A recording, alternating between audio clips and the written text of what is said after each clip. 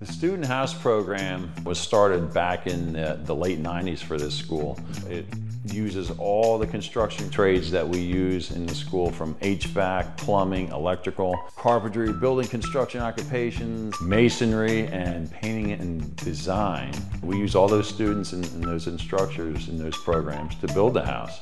This is a real job site. They get to see how the house is built from the ground up. They dig the hole, and they put the ridge vent on the roof, and everything in between is built by students.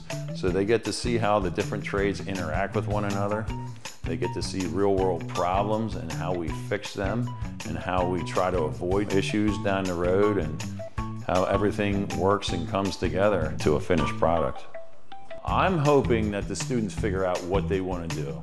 Whether they're not sure of what particular discipline or trade they want to be involved in, or if even maybe they're not sure they want to be in construction, period. Maybe it'll just be a hobby for them after they graduate from this school. But I'm hoping to instill my love of construction in some of these students so they can go out into the trades and replace some of the people that are trying to retire, because some of us in construction are aging and we need to fill in with some of our youth.